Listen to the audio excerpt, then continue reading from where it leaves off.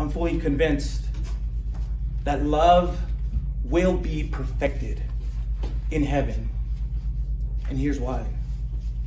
1 Corinthians chapter 13, verse 13 says, "Now these three remain, faith, hope, and love.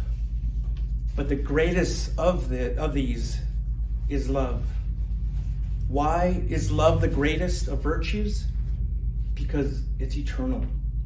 In heaven, all our hopes will be realized.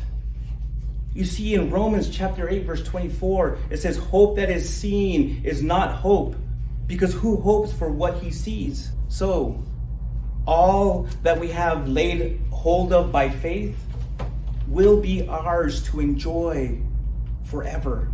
And it's then that faith will be swallowed up by sight. And finally, we will love perfectly, and we will be loved perfectly for all of eternity.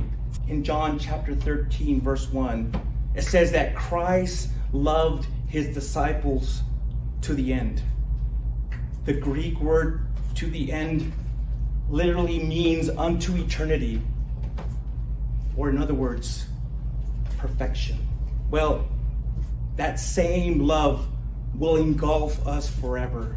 So if we're going to be able to love perfectly, it won't be necessary to display that love through marriage in paradise. There, we'll not only live like Christ, but we're going to love like him too. Dear friends, we are God's children now, but what we will be has not yet been revealed.